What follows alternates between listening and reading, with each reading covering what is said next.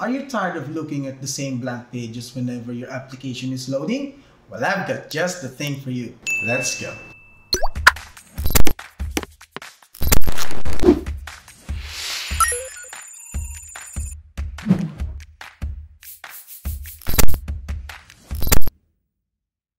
So as we mentioned earlier, skeleton, right? So you might ask, what is a skeleton?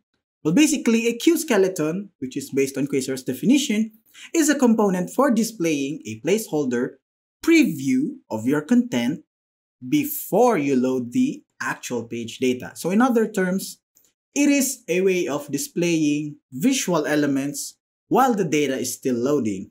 So it's a nice way of informing the user what to expect from the page before it is fully loaded, and increases the perceived performance.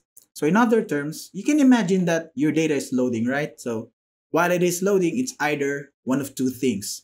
Either there is a loading state or there is none.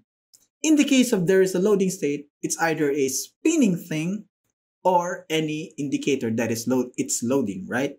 So on the other hand, you may have let's say a blank white page. So in this case, skeleton solves two things. First, it adds information to your screen, meaning you see a perceived possible render of, or what do you mean?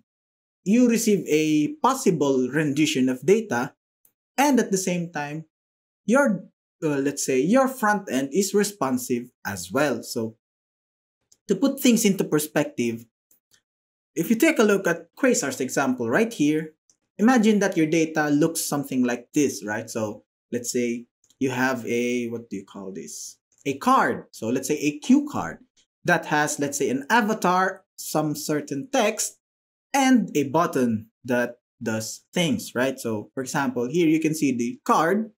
You can see here as well the textual content. You can see a placeholder, let's see, an image right here or any content right here. And then you have two action buttons.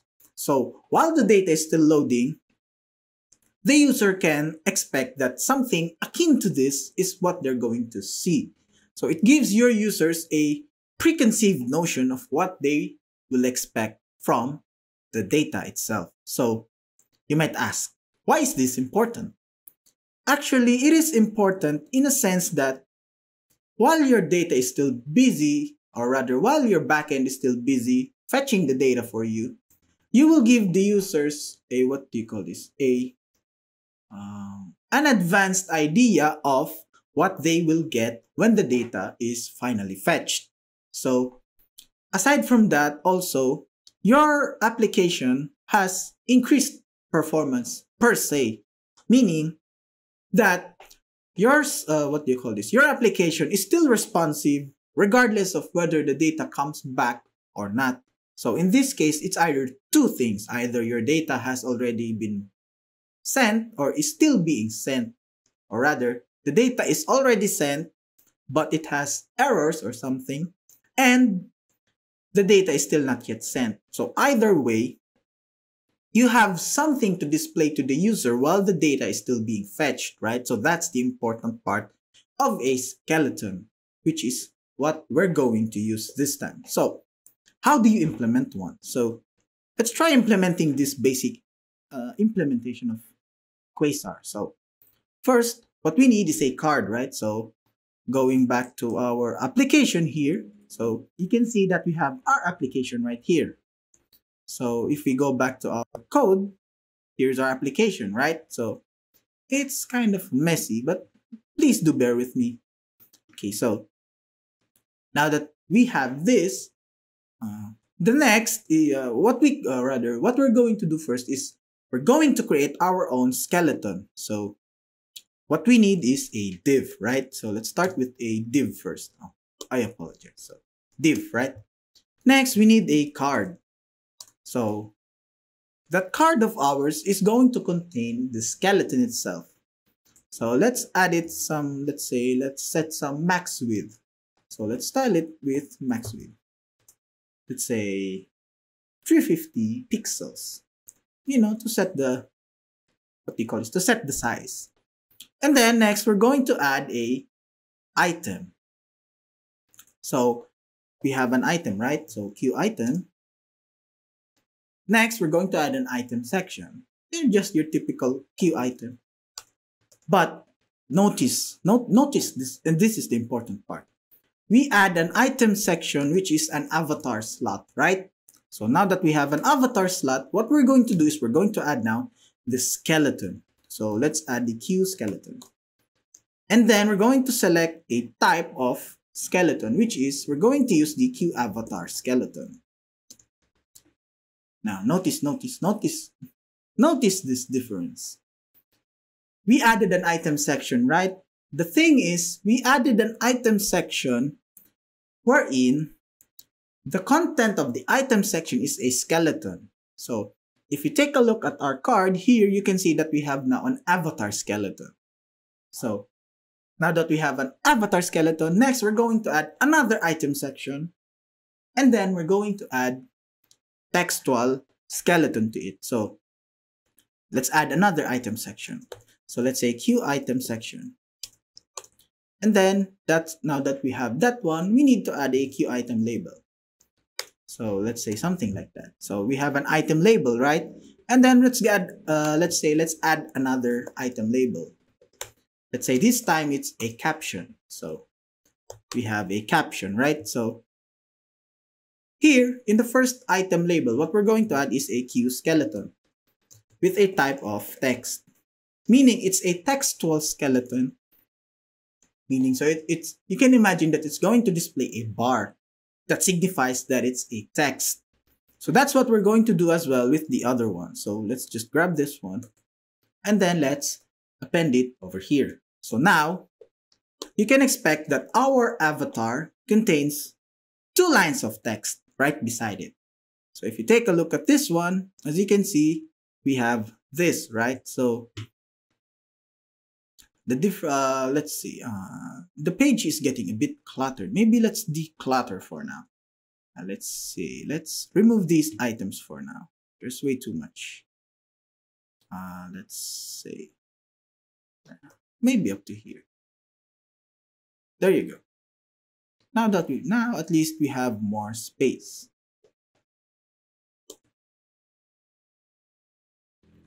Something like this. Yes. Okay. So, okay. Let's see. Okay. So let's add some padding. Now it's much better. Okay, so let's add some 500 pixels.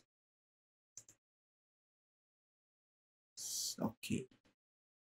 Let's see. Oh. Okay, let's remove the flex first. There you go. That's what I was talking about. So, as you can see, now we have an avatar, right? Where it has a textual content right beside it. You will notice also the difference in size. You see this top bar represents that it's a title and the text below is a caption. So now that we have these 2 elements, what we need now is another skeleton. Meaning it signifies that our content has a bigger item below it. So let's add a Q skeleton here. And then let's set this one with a height of, let's say 200 pixels more or less. And then let's set it to square. Now what it's going to do is it's going to create a square with a height of 200 pixels. And it's going to take up the entire container. So as you can see now, we have a skeleton here. So the users now have a, what do you call this? A short preview of what the data might look like when it comes back or when it is properly fetched this time. So they can imagine that there's going to be a picture here of some sort and there's textual content here and then there's a whole bunch of, or rather, there's a huge chunk of content right here. So that's what they are going to expect. Next, this time we're going to add, what do you call this? The cue card actions. So let's add the cue card actions this time. So cue card actions, right? So once we have that already, This time, let's align it to the right. Okay, so now that it's aligned to the right, we can add now Q skeletons. So it's time to add another skeleton. But this time, we're going to add a button. So as you can see, we added a Q button skeleton to signify that we're going to create a skeleton based on the Q button look and feel. So once we do that, what's going to happen is we're going to have two buttons here, right? So there's what do you call this?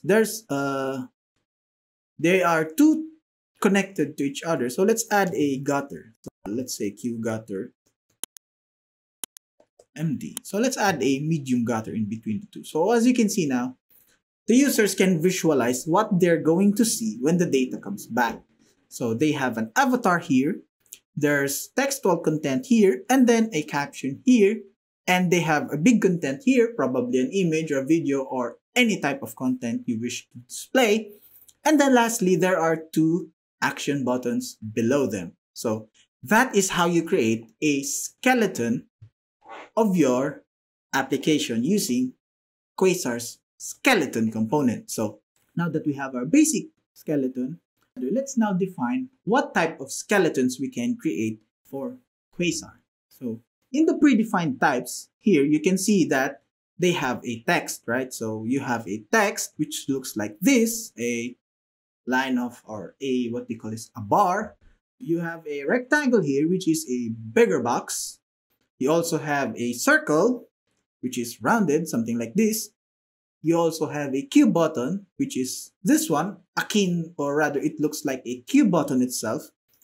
You also have Q badge, chip, and you have toolbars. You have checkbox as well, toggle. You have slider, range, avatar, and key input. So as you can see, they have skeleton types which are based off of Quasar's components themselves. So next you have animations. So as you can see, there are several animations that you can use in your skeleton component. So you have the simple wave, wherein you have a bright light passing through your skeleton.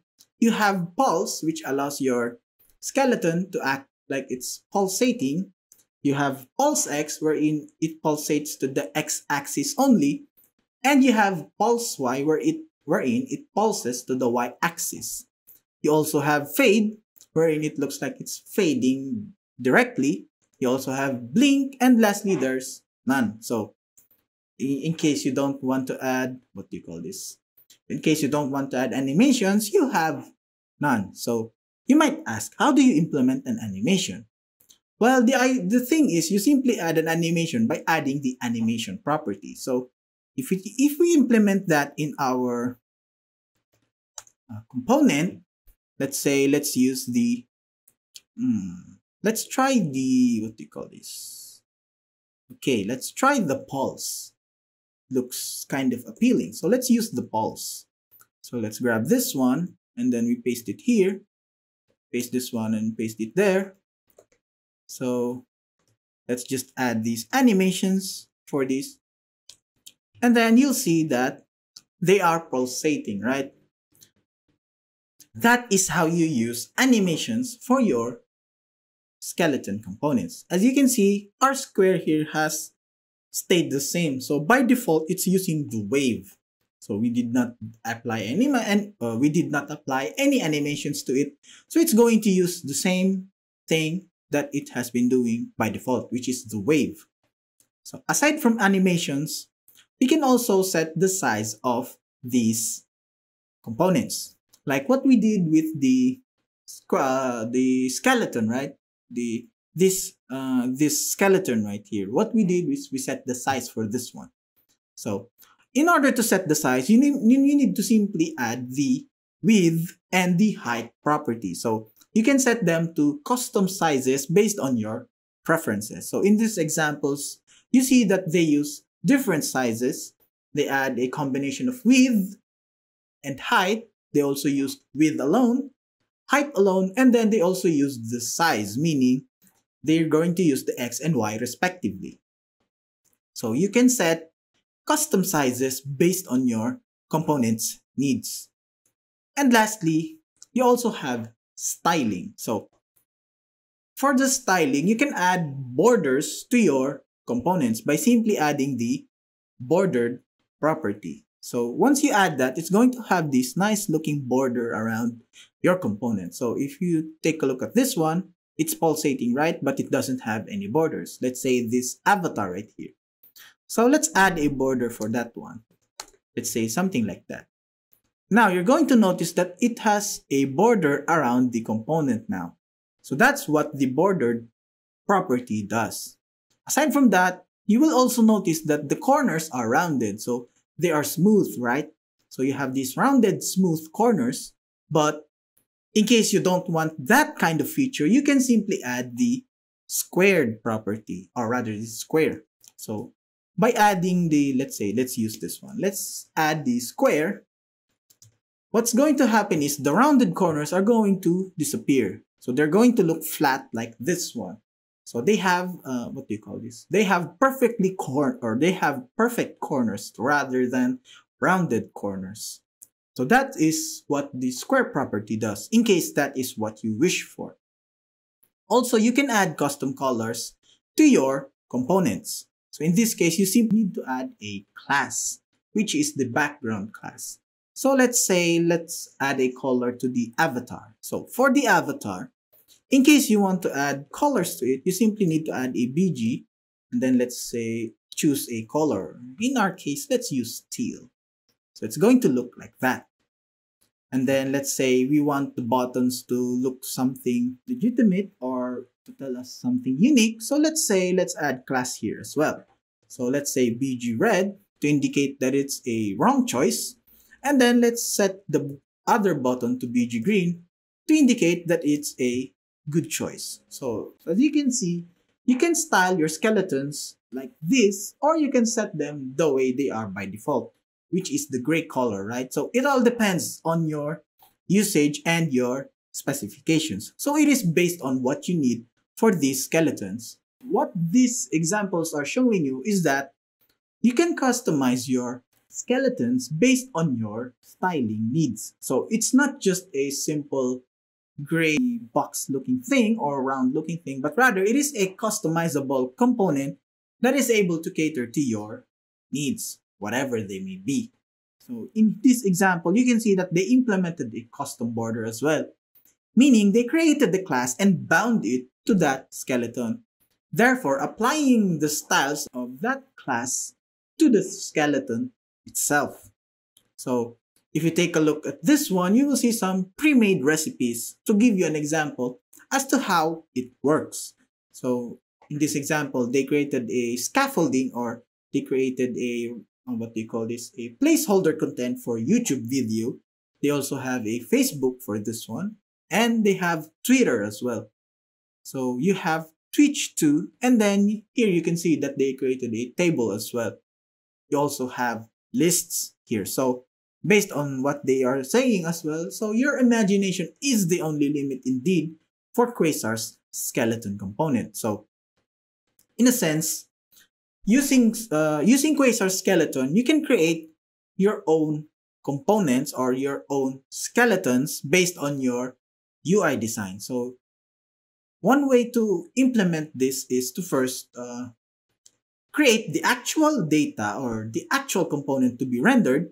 And once you're done rendering that, you can convert that to its skeleton equivalent to make things more consistent. So that is one way of applying the skeleton in a real life scenario. So for those of you who, let's say, want to implement this, first, one tip that you can use is to first create the actual data or render your actual data, and then later on, create a skeleton based on that actual data that you're displaying.